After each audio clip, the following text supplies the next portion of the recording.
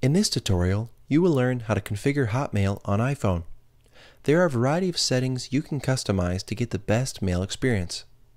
First, tap the Settings icon.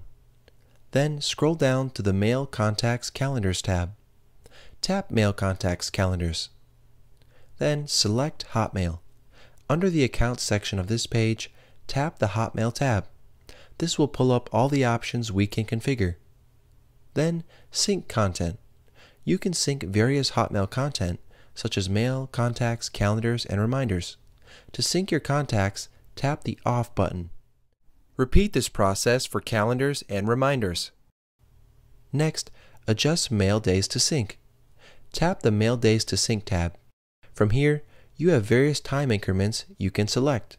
Let's change it to 1 week. Lastly, adjust mail folders to push. Tap the Mail Folders to Push tab. This will allow you to pick which folders you want pushed to your iPhone's notifications. Usually, keeping this on the default setting of Inbox will give you the best results. Leave your comments below or contact us by email.